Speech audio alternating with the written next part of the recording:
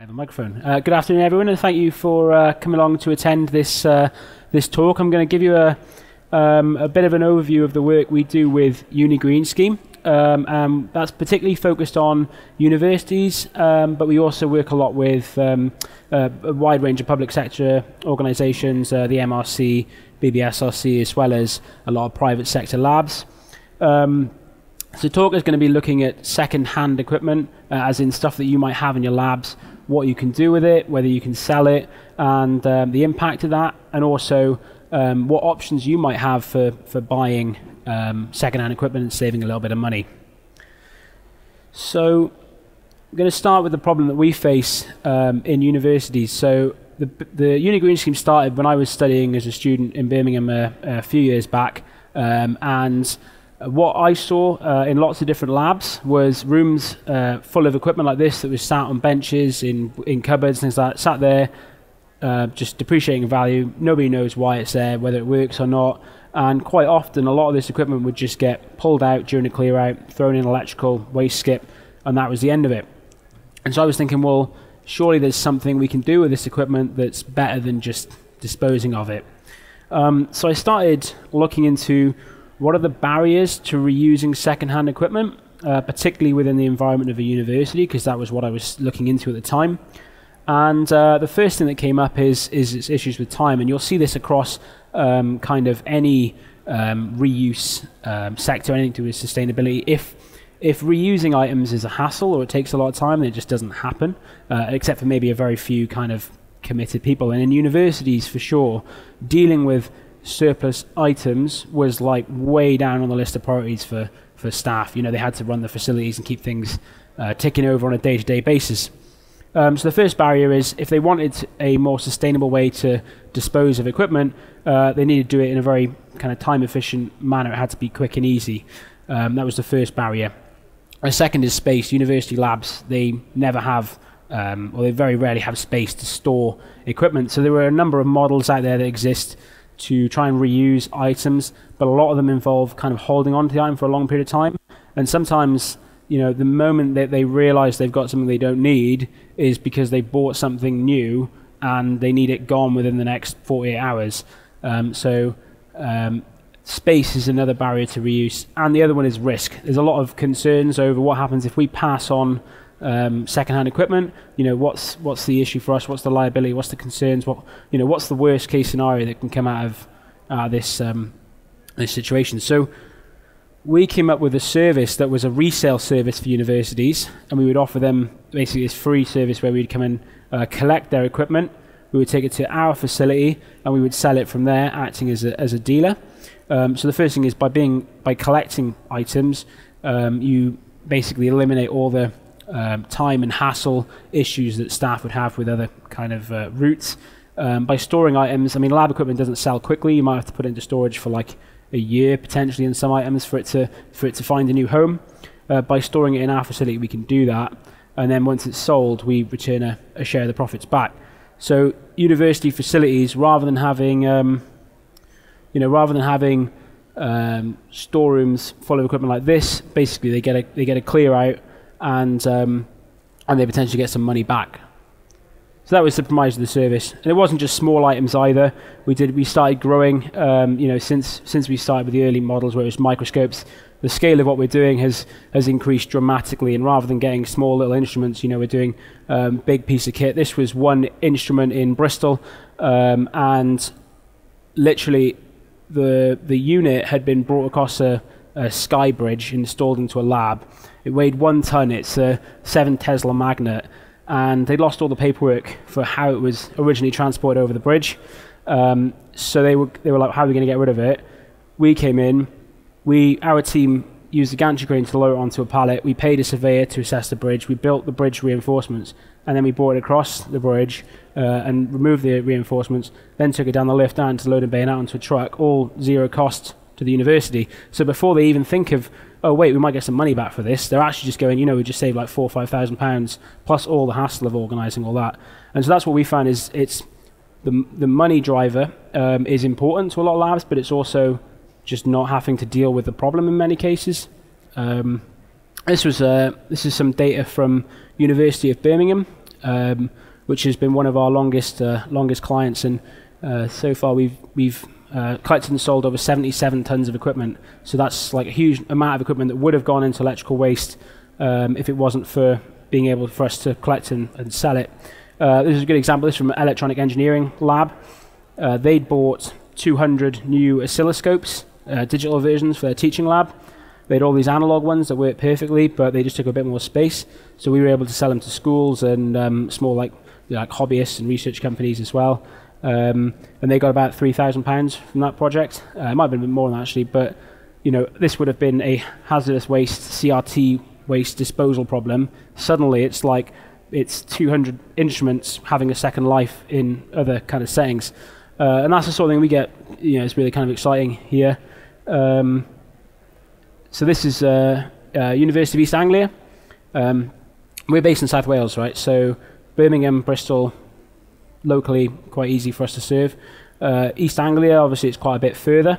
So we use a slightly different model there. So our team normally turn up on site and collect equipment, remove everything.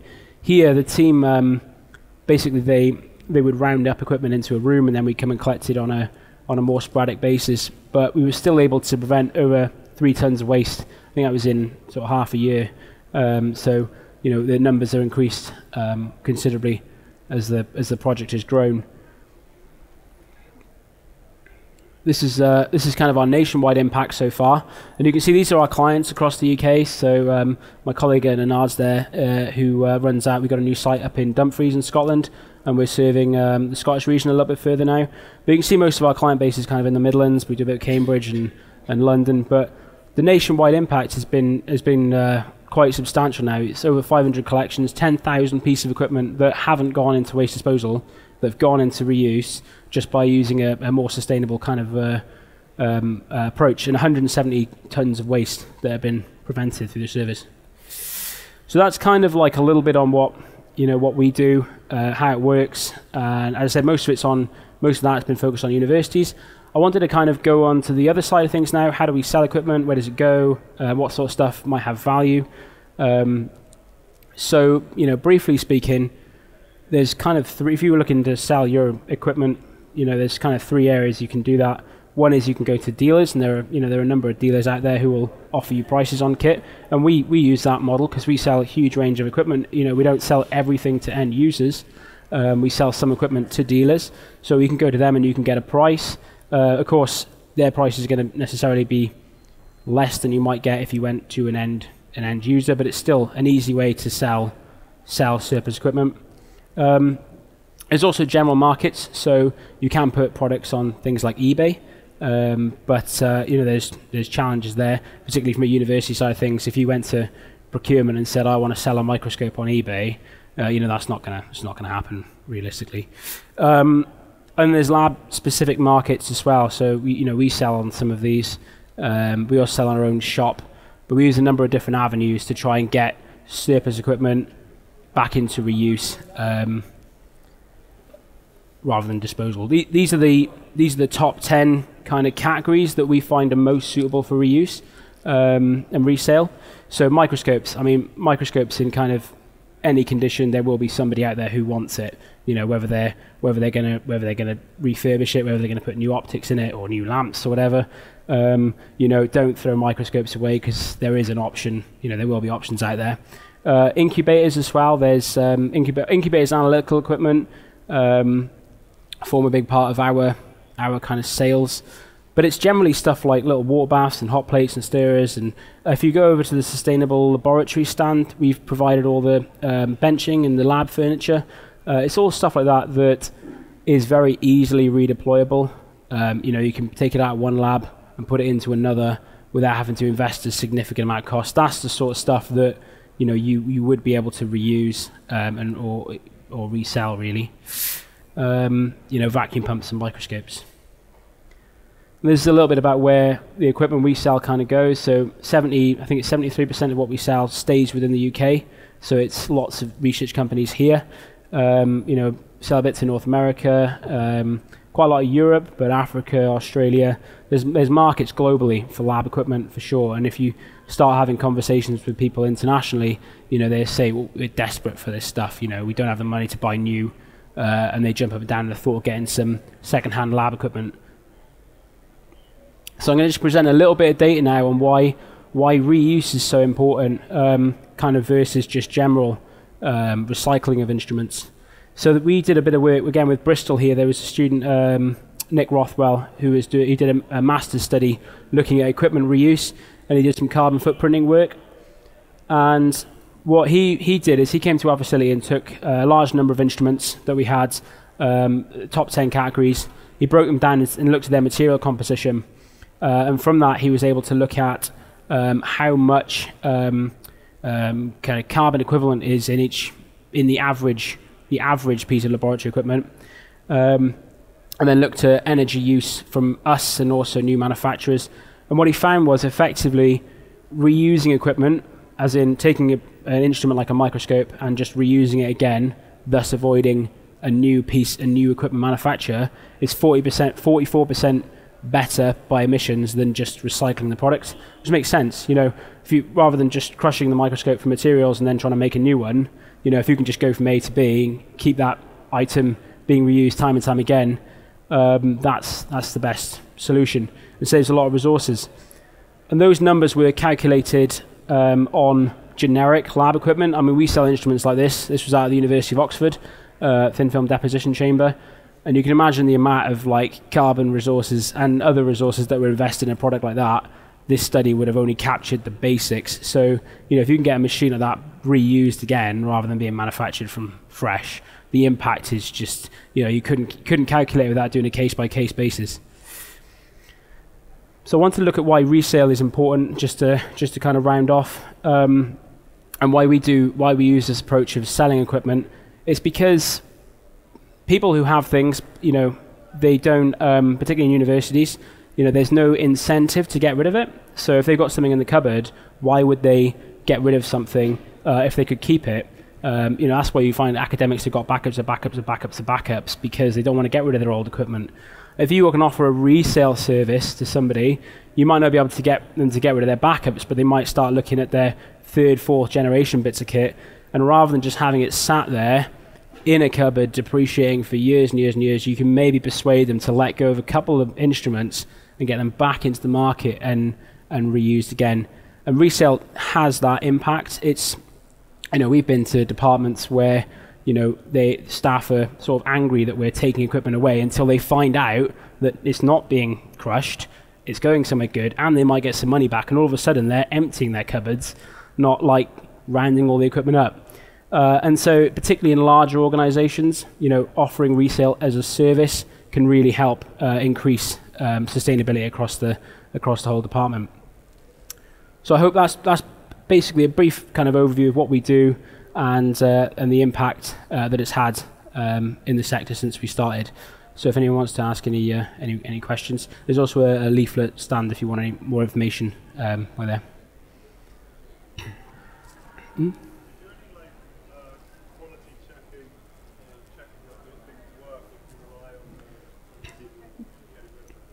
A little bit of both. So the information that you get from the department is so invaluable. A lot of our kind of similar models in the market that are doing this kind of thing, what they might do is they might try and get items once they've been disposed of through recovery of, you try and recover a microscope once it's in a skip, but it's so much harder then to understand, what the condition of that unit was before it was. If you can, what we've been very successful at doing is working directly with the lab techs who will say, you don't want that one, it's rubbish, doesn't work properly. This one, great unit, really works really well. And so we use that information as part of our process of describing products for sale. And then we would do a number of tests. So it's basic stuff, water baths, testing the temperature it reaches. You can't just say, oh, yeah, this is a water bath. Technical specifications is 100 degrees. Yeah, but it only goes up to 68. That doesn't mean there's not somebody out there who'll use it at 68. It just means that we've got to actually diagnose what it is and whether it's suitable for sale. So we do a little bit of that, and also we rely a lot on the information of the sector. If you sell a product to a customer, In many cases, particularly the more niche equipment, we would say, look, we haven't got the resources to test this particular instrument, but we'll send it to you on a 90-day return basis. If you're happy with it, buy it from us. If not, send it back. We'll cover all the shipping. And then they might say, we tried it, but this critical component doesn't work properly. And then we've got information that helps us sell it in the future anyway. So everybody kind of wins. They get to try out products, and we get diagnostics.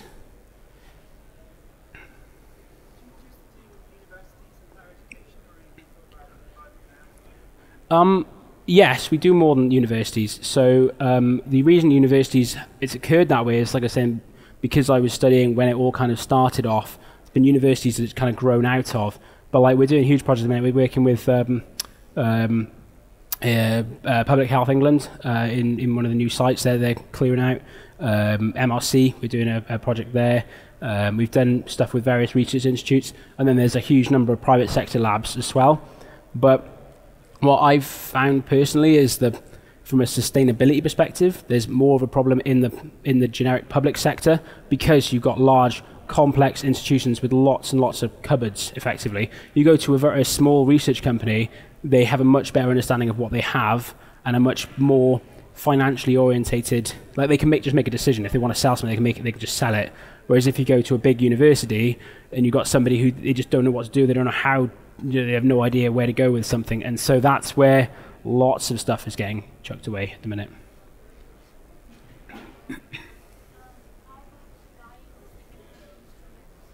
Yeah. Do we? Yeah. Yeah, we sell.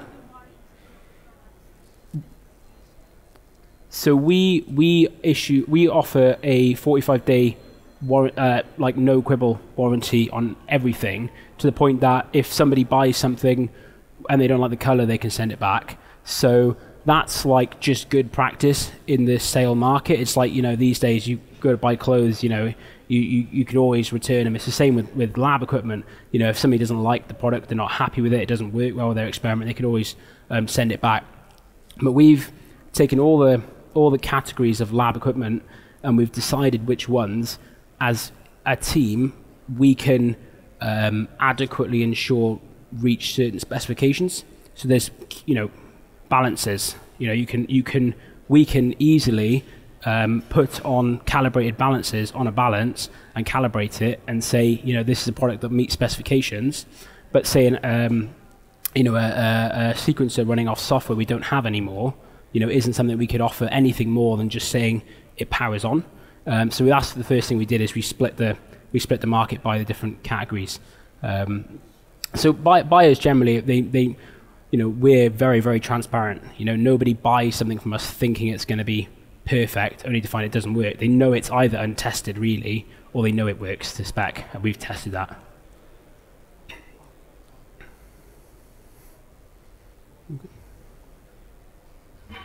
Okay, great. Okay, well, thank you very much. If anyone has any further questions, we'll be around for a little while, and we got some leaflets, so feel free to have a chat. Okay, cheers.